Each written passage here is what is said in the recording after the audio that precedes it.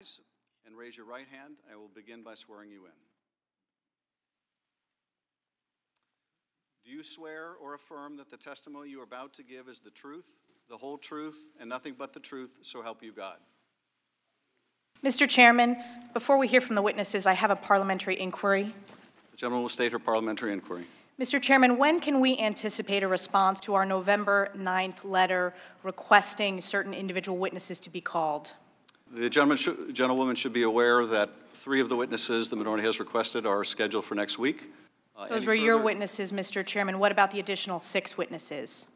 The gentlewoman may inquire about additional witnesses or make a request for a vote on additional witnesses following the witness testimony. And Mr. Chairman, I have a point of order under HRES 660. The gentlewoman will state her point of order.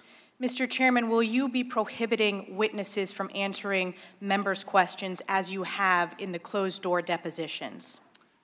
As the gentlewoman should know if she was present for the depositions. Which I was, Mr. For Chairman. some of them, yes. Correct.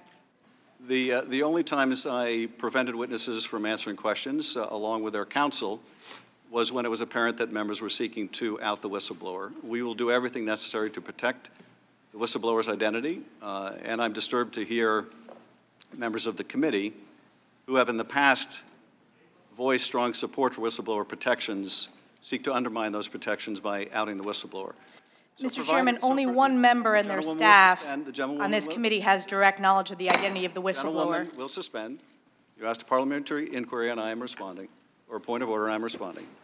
We will not permit the outing of the whistleblower, and questions along those lines, counsel will inform their clients not to respond to. I seek recognition to make a motion that we actually subpoena the whistleblower for a closed-door, secret deposition, so that the questions that should be appropriately asked the whistleblower by our side and your side may be asked. And I would prefer that rather than it be your single decision, that the committee speak to that issue rather than just the chairman. And I move that we I thank the gentleman.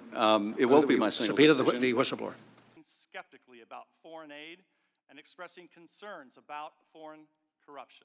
Mr. Chairman, do you anticipate when we would vote on that? What purpose does Mr. Jordan seek recognition? Just to ask a clarifying question, do you anticipate when we might vote on the ability to have the whistleblower in front of us, something you, of the 435 members of Congress, you are the only member who knows who that individual is, and your staff is the only staff of any member of Congress who's had a chance to talk with that individual. We would like that opportunity. When might that happen in this proceeding today?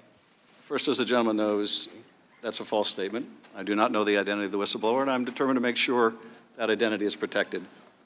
Third-hand and even fourth-hand rumors and innuendo.